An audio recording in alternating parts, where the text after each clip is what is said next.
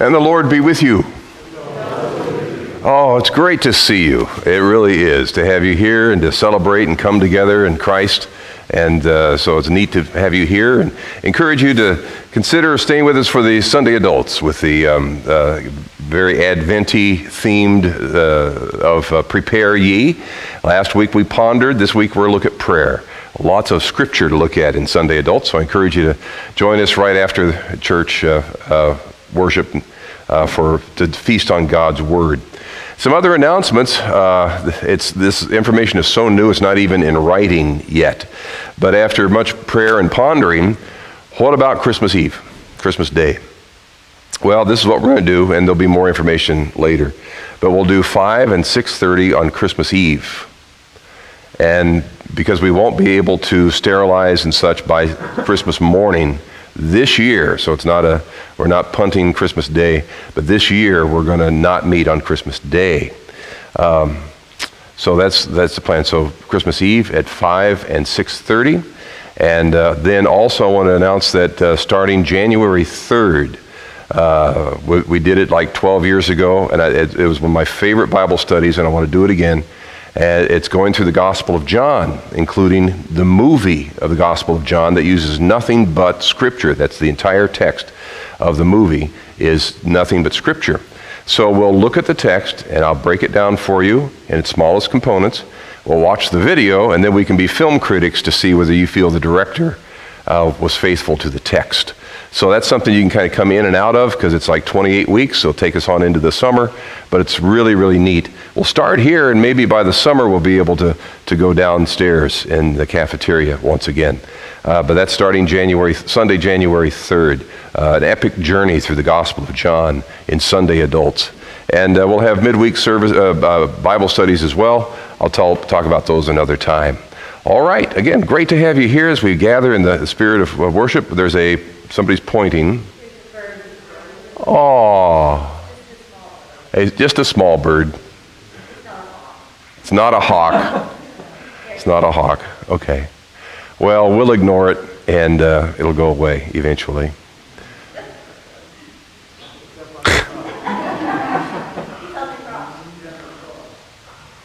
You know, there's a...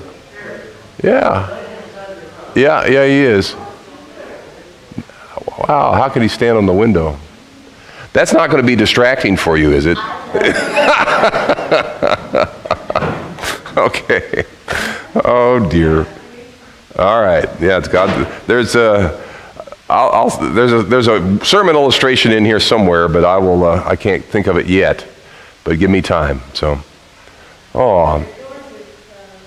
yeah. So, to let more in? Okay.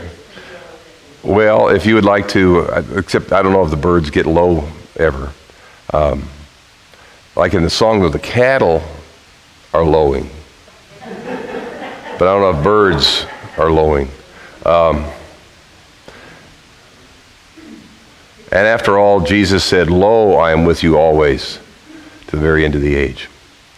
We have lots of wonderful things to talk about in God's love for you today, so let's begin. This is a day the Lord has made. We will rejoice and be glad in it. Stand and give everybody a great big wave, and if the bird comes by, grab it as it goes.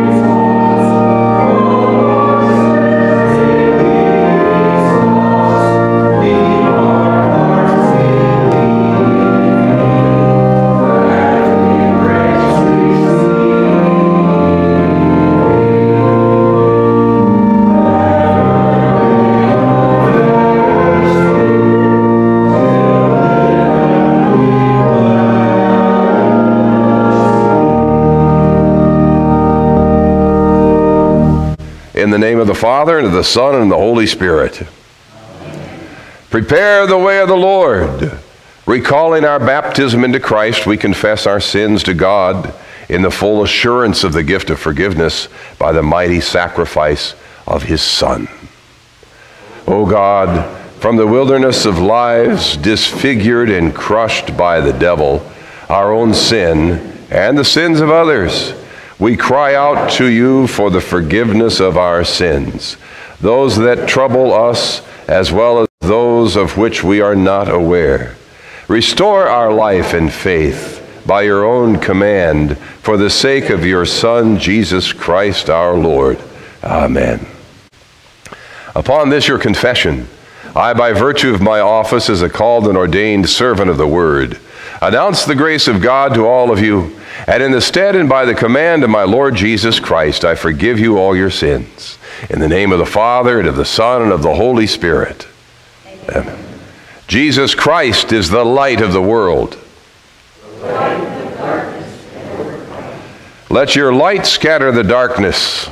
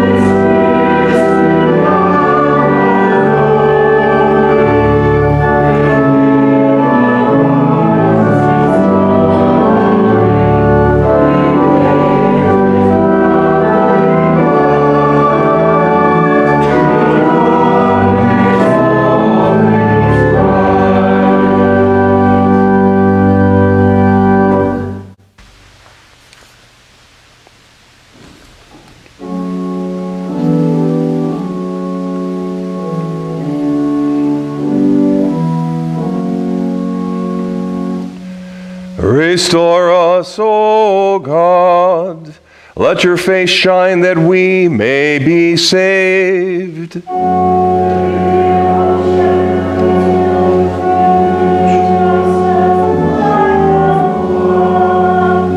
who are enthroned upon the cherubim, shine forth. You brought a vine out of Egypt. It took deep root and filled the land. Restore us, O God of hosts. Let your face shine that we may be saved.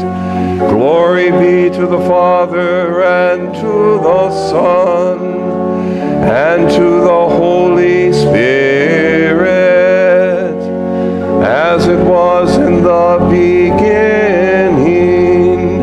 is now, and will be forever. Amen.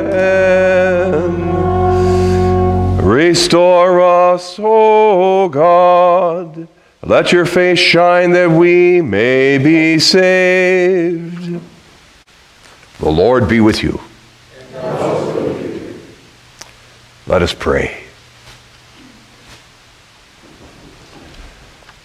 Stir up our hearts by your mighty word and spirit, O Lord, that we may be prepared to receive your gifts of life and salvation through the forgiveness of our sins, through Jesus Christ our Lord, who lives and reigns with you in the Holy Spirit, one God, now and forever. Amen.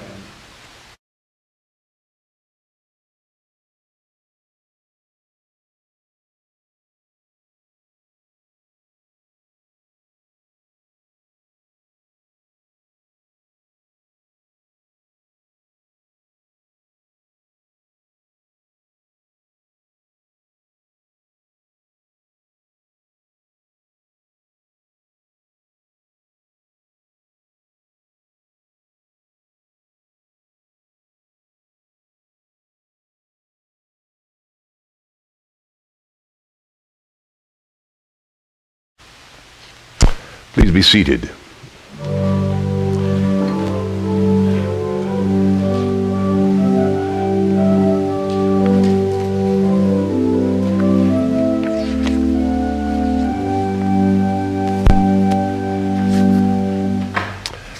Sometimes the words can be comforting in themselves. In Hebrew, Isaiah starts out, Nakamu, Nakamu Ami, Wayomer Elohim in Hebrew.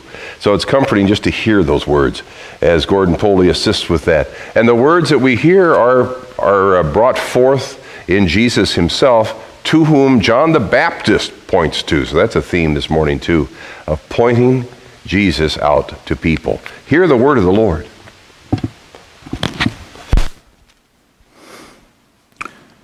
The Old Testament reading for the second Sunday in Advent is from Isaiah chapter 40. Comfort, comfort my people, says your God. Speak tenderly to Jerusalem, and cry to her that her warfare is ended, that her iniquity is pardoned, that she has received from the Lord's hand double for all her sins. A voice cries, in the wilderness prepare the way of the Lord. Make straight in the desert a highway for our God. Every valley shall be lifted up, and every mountain and hill be made low. The uneven ground shall become level, and the rough places a plain. And the glory of the Lord shall be revealed, and all flesh shall see it together, for the mouth of the Lord has spoken. A voice says, cry. And I said, what shall I cry? All flesh is grass, and all its beauty is like the flower of the field. The grass withers, the flower fades when the breath of the Lord blows on it. Surely the people are grass. The grass withers, the flower fades, but the word of our God will stand forever. Get you up to a high mountain, O Zion, herald of good news. Lift up your voice with strength, O Jerusalem, herald of good news. Lift it up, fear not. Say to the cities of Judah, behold your God. Behold, the Lord God comes with might, and his arm rules for him. Behold, his reward is with him, and his recompense before him. He will tend his flock like a shepherd. He will gather the lambs in his arms. He will carry them in his bosom, and gently lead those that are with young. This is the word of the Lord. The epistle is from 2 Peter chapter 3. But do not overlook this one fact, beloved, that with the Lord 1 day is as 1,000 years, and 1,000 years is 1 day. The Lord is not slow to fulfill his promise as some count slowness, but is patient toward you, not wishing that any should perish, but that all should reach repentance. But the day of the Lord will come like a thief, and then the heavens will pass away with a roar, and the heavenly bodies will be burned up and dissolved, and the earth and the works that are done on it will be exposed. Since all these things are thus to be dissolved, what sort of people ought you to be in lives of holiness and godliness, waiting for and hastening the coming of the day of God, because of which the heavens will be set on fire and dissolved, and the heavenly bodies will melt as they burn. But according to his promise, we are waiting for new heavens and a new earth, in which righteousness dwells. Therefore, beloved, since you are waiting for these, be diligent to be found by him without spot or blemish and at peace. This is the word of the Lord. I invite you to stand as we say together our verse. Hallelujah. Prepare the way of the Lord. Make his paths straight. All flesh shall see the salvation of God. Hallelujah. The Holy Gospel according to St. Mark, the first chapter.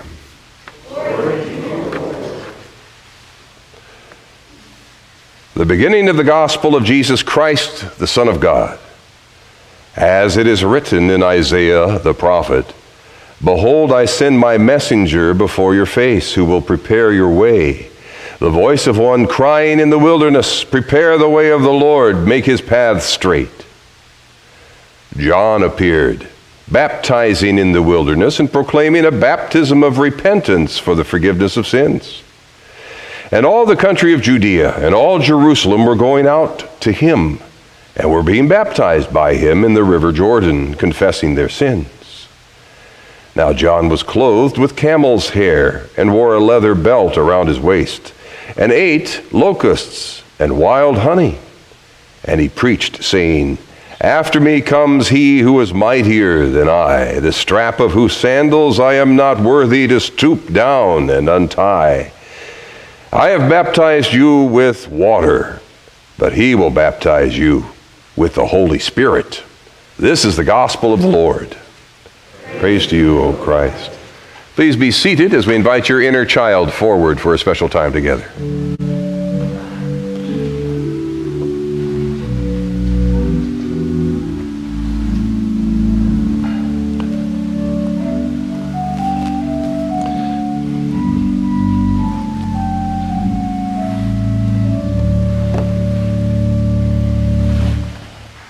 And the Lord be with you. It's a beautiful day when you're with the Lord. This, we do have some extra children's sticker books back there. I think it's 3 or 4 of them. So if you know somebody that could use those, please take them with you. Take the two-dimensional village as well as the sticker book. Now the theme in the sticker book, it's kind of neat. It's this time of year, strings are all over the board when it comes to being tuned. Okay, close enough. It's the best I can do today. All right, so take those with you. And the theme in the sticker book is, it's kind of neat. The man who wrote it said that when he was young and he heard "away in the manger," he didn't hear it meaning away as in far away. He heard it as using the indefinite article "a." So it's a way in the manger, that the way to heaven was in the manger. So the theme in the sticker book is the way in the manger. And his name is, it certainly is. So something we started several years ago is, our tradition is that this season that we're in right now is not Christmas. It's the Advent season. We're waiting for the Christmas season to get here. And then when it gets here, we have the 12 days of Christmas all the way to Epiphany, and we sing Christmas carols and Christmas hymns. Up until then, we sing Advent hymns, right? Because it's Advent. So I've bowed to requests, as people were saying, you know, everybody else gets to sing Christmas carols nowadays, or Christmas songs now. Why can't we? So I'm going to try to do at least one each week. So this is the one for this week. And it's the theme from the sticker book. Not the way in the manger, but a way in a manger. And that first note's always a little tricky, isn't it? Away in a manger, no crib for a bed. You know this one? The little Lord Jesus laid down his sweet head. The stars in the sky looked down where he lay. The little Lord Jesus asleep on the hay. You know the second verse? That's when the cows get down. They're lowing. Ew. That's how they used to say get down in the old days. They get down. The cows are getting down. The cattle are lowing, the baby awakes, but little Lord Jesus no crying he makes.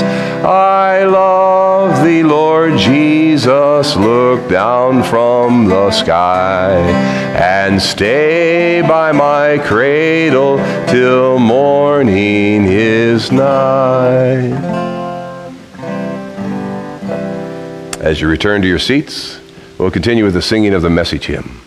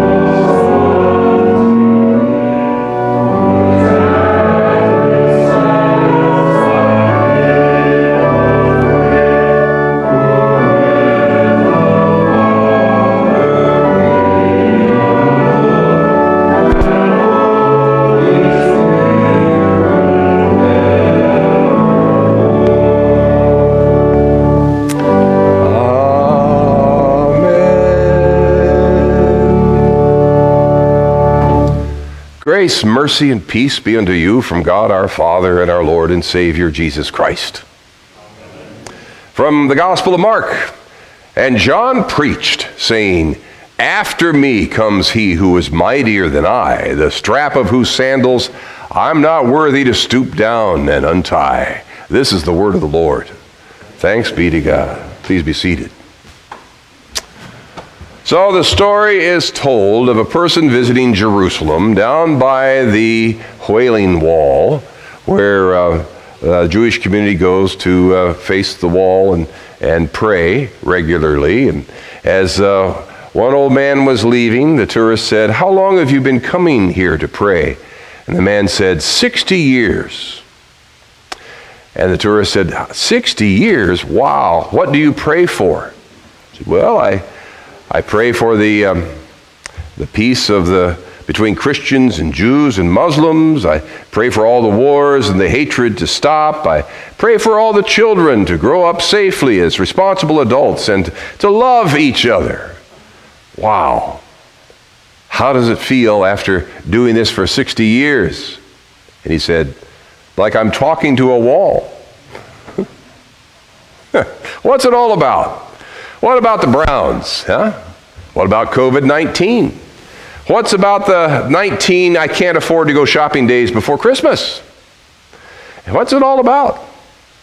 It's about Jesus, yeah. It's not about us. The Gospel of Mark jumps right in. I mean, the first line there, it jumps right into the narrative about the good news of Jesus Christ, the Son of God. And he quotes from the great prophet Isaiah, and he quotes from Malachi, the last prophetic book that we list in the Hebrew Scriptures, talking about the one who would prepare the way of the Lord. The one who would prepare the way for the Lord, and then points us, Mark does, he points us to the fulfillment of those prophecies in the person of John the Baptizer. He's an imposing man of God out in the wilderness. And while most people wore clothes made of woven cloth, no, not John the Baptist, not John the Baptizer. He made clothing made of animal skins with a leather belt. Now, where does leather come from? It's made of animal skin. And in order to make a belt out of animal skin, what has to happen to the animal? There has to be bloodshed. Now, does that sound vaguely familiar? Remember Adam and Eve? They tried to make clothing for themselves, and it didn't hide them from God, didn't cover their sin at all. But after they were removed from the Garden of Eden on account of their sin, God made clothing for them out of animal skins. So in order for them to have animal skin clothing, what had to happen to the animals? There had to be bloodshed in order for their nakedness of sin to be covered. So we look at John the Baptizer and kind of remember all of this and remember the promise of God that there would be one who would come and crush the head of Satan. I heard a translation recently that described it, used the word instead of crush, grind, would grind the head of Satan. You will grind his heel. That's a very poignant way of describing that. So we have that promise that there'd be one who would grind the head of Satan. And so John the Baptizer is here pointing to him. Behold the Lamb of God who takes away the sin of the world. And he's pointing to Jesus. So John the Baptizer really is the last Old Testament prophet. And unlike the other Old Testament prophets, John gets to see who he's prophesying. Gets to see him. So Adam and Eve were cast into the wilderness apart from God. What was that all about? God did not want the people he loved to live forever condemned from sin, so he separated them from the tree of life. He promised one who would come to grind the head of Satan. You see, it's about Jesus. John the Baptizer was attracting huge crowds who came out into the wilderness where he was by the Jordan River. It was in the wilderness, but it was near the major trade routes and less than a day's walk from Jerusalem, so it wasn't that hard to get there from other places. That piece of geography in what we call Israel today is just not that big. So people were coming. Word was getting out about this man and his baptism of repentance for the forgiveness of sins. Now that's different to the ears of the people that didn't know the Scriptures. What was that all about? Well, sins forgiven by a baptism of repentance. You mean that we don't have to pay these huge taxes, these temple taxes that the Pharisees and Sadducees were levying, and we don't have to make expensive animal sacrifices to be forgiven? Just confess our need for a Savior and let God wash your sins away in that promise of God? Well, that's pretty special. Well, John knew that people were starting to think pretty highly about him. John knew that. And so he wanted to make it clear that it's not about me. It's not about him. It's not about me. And he preached saying, after me comes he who is mightier than I, the strap of whose sandals I'm not worthy to stoop down and untie. Yeah, it's not about John. It's about Jesus. Now, John was a popular and powerful man. What made him unworthy to stoop down and untie the shoelaces of someone, especially Jesus? Which, by the way, that job of untying shoelaces was the job of the lowest slave in the household, because it was a dirty job. I mean, think about it. Think about the streets. Today we have pretty clean streets, but think about streets back then. All that would be in the streets. Yuck. And so when you came to the house, first thing you do is you take off your shoes and wash your feet. So those shoestrings were gunky. Ugh. So John is not even high enough in the order of humanity to even do that. He is a humble, humble servant of the Lord. What was that all about? Well, who is more powerful? The messenger that brings the message of victory, or the one who won the victory? Which is more powerful? Yeah, it's the one who wins the victory. So Jesus won the victory over death of sin on the cross, and John understood that Jesus is the one who would win the victory. It's about Jesus. So we enter a season when we can get distracted and get off message. So many children get the idea that this season is about them. And perhaps that's natural if you're a child, and every time this time of year, what you experience is people asking you, "What do you want for Christmas, little boy?" And you tell these adults what you want for Christmas, and lo and behold, you get that for Christmas. Cool. It must be all about me, they conclude. And they get what they want, great. But what's the downside here? There isn't one from a kid's perspective. But when we talk about gift giving, remember the gift giving at Christmas needs to be put into perspective. Often people reference the wise men who arrive at Epiphany. Actually, on the 12th day of Christmas is when we celebrate the arrival of the wise men. That's why our wise men won't arrive until Epiphany. That will be in the manger scene here. Now they'll be traveling through the church. Each week they will have moved a little bit, getting closer to the manger, but they won't arrive at the manger until June, the week of, it'll be the Sunday before January 6th. But giving at Christmas needs to be put into perspective. The gifts of the three kings were given to God. They weren't given to each other. They weren't given to kids. They were given to the child, Jesus, who is God. His kingdom is not built by human hands. Only his hands can build it up and can lift it up. Surely you know or are familiar with the movie A Christmas Story. I have to admit, we've already watched it this year. And when that movie first came out, I had discovered it by 1984. And I've watched it every year ever since. I loved it then. It came out in 83. So I just love that movie. It's a lot of fun. You remember the scene where Randy's going to school and he can't put his arms down, and he gets knocked over, and because his arms are stuck out like this, that he can't get up. And so it takes somebody else to pick him up. And that's the way we are too. We're trapped in sin. We can't get up. We can't get up. And God has stooped down to us and picked us up in baptism and carries us and nourishes us in his very body and blood and his word today. He picks us up and carries us and will lift us all the way to heaven. And that's what it's all about. It's about Jesus. So, when the COVID lifestyle started last spring, I don't think anybody thought it would still be annoyed by it here in December.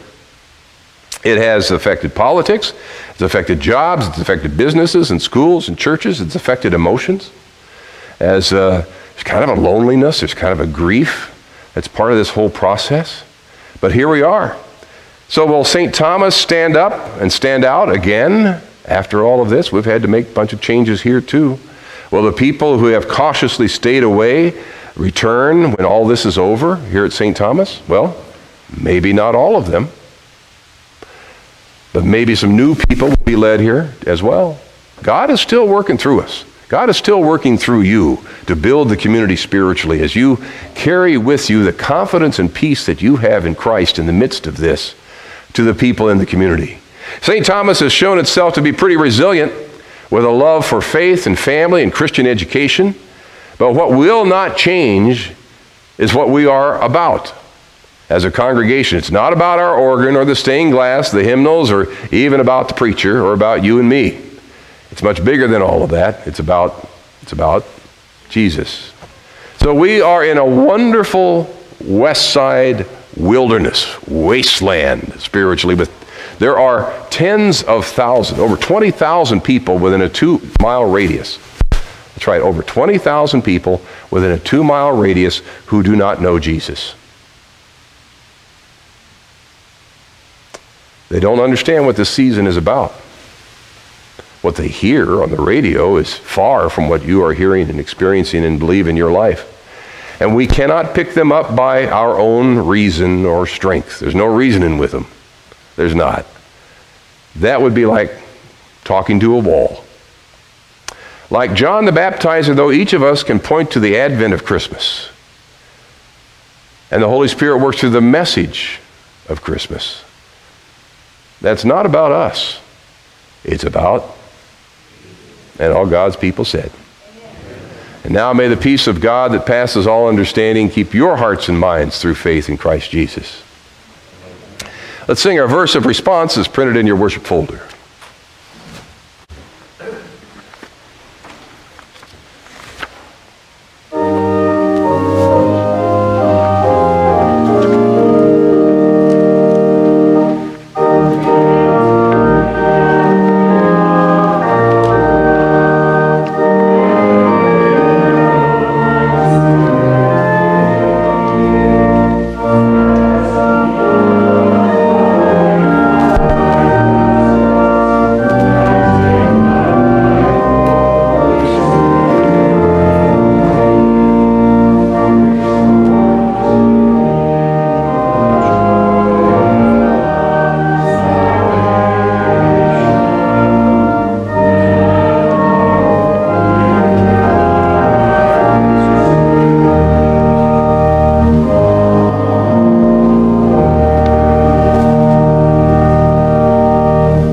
In response to what we've heard, we confess our faith using the words of the Nicene Creed as we confess.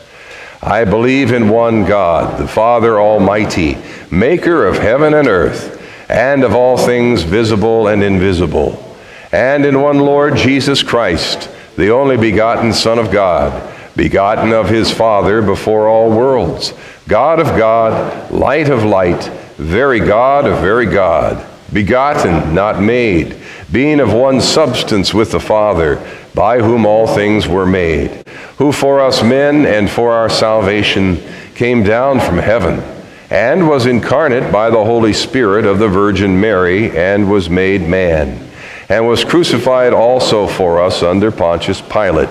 He suffered and was buried, and the third day he rose again, according to the Scriptures, and ascended into heaven, and sits at the right hand of the Father, and he will come again with glory to judge both the living and the dead, whose kingdom will have no end. And I believe in the Holy Spirit, the Lord and giver of life, who proceeds from the Father and the Son, who with the Father and the Son together is worshiped and glorified, who spoke by the prophets. And I believe in one holy Christian and apostolic church.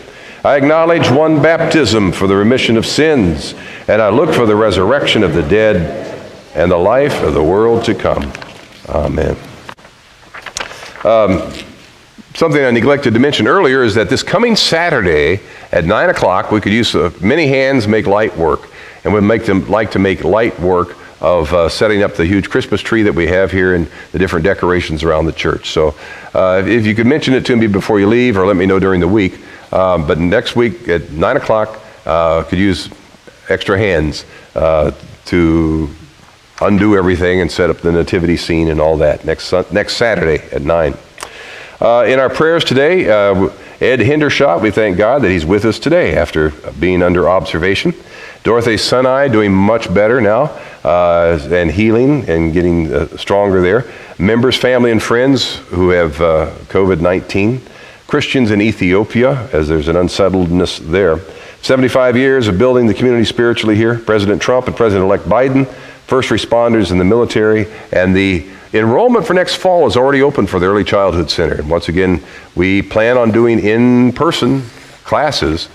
We stepped out in faith this year doing that, and it's worked out well. So we're continuing to have in-person classes in our Early Childhood Center. So let us pray for the whole people of God in Christ Jesus and for all people according to their needs. Almighty God, we give thanks this day for calling us and the whole world to repentance and faith by your holy prophets, by your servant John the Baptist, and by your own Son, whose Spirit calls, gathers, enlightens everyone through the mighty Word and Sacraments. Grant that we and all who hear his voice remain faithful in the fellowship of your holy church. Lord, in your mercy, continue to give your blessing, power, and grace to your church, especially all pastors and servants you've called and given to guard, feed, and teach your flock. We thank you for your service through us for 75 years in Rocky River, and thank you for the pastors and teachers and volunteers and servants who have served here.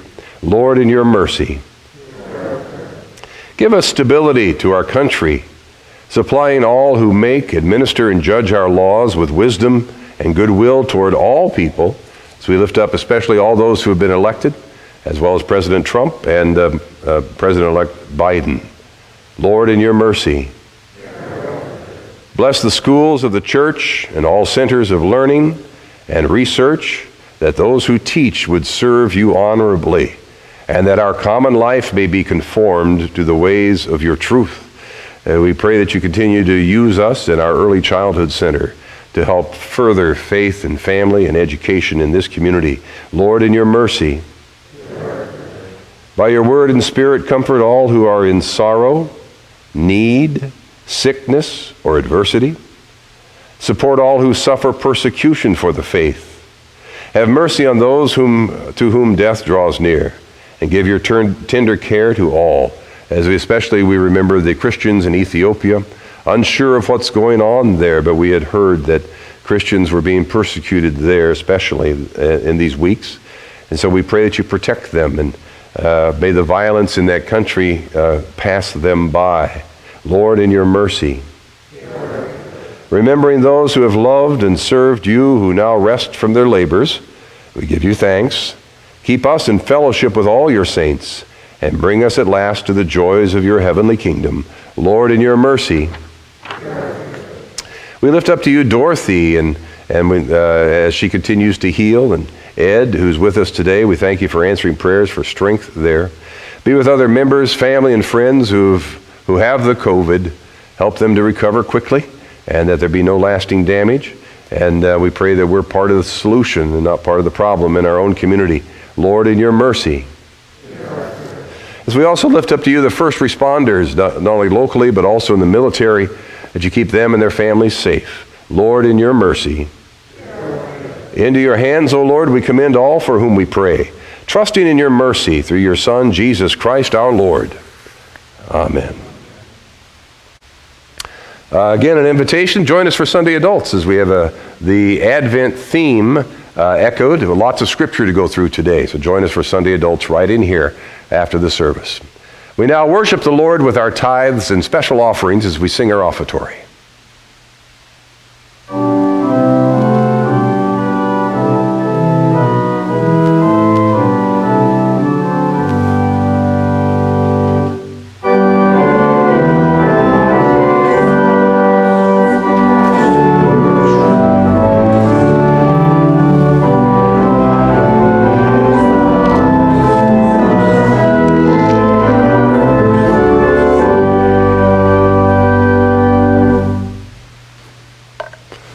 Gracious Heavenly Father, we thank and praise you for the gifts you've given us as we return to you our first fruits. Multiply them and use them to help build the community spiritually, that others may know of your love this season through the birth of our Savior, Jesus, in whose name we pray. Amen.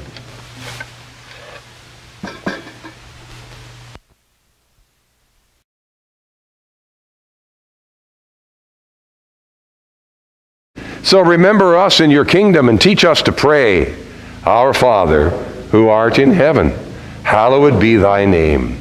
Thy kingdom come, thy will be done on earth as it is in heaven. Give us this day our daily bread, and forgive us our trespasses, as we forgive those who trespass against us. And lead us not into temptation, but deliver us from evil. For thine is the kingdom, and the power, and the glory, forever and ever. Amen. The Lord bless you and keep you. The Lord make his face shine upon you and be gracious unto you. The Lord look upon you with favor and give you peace.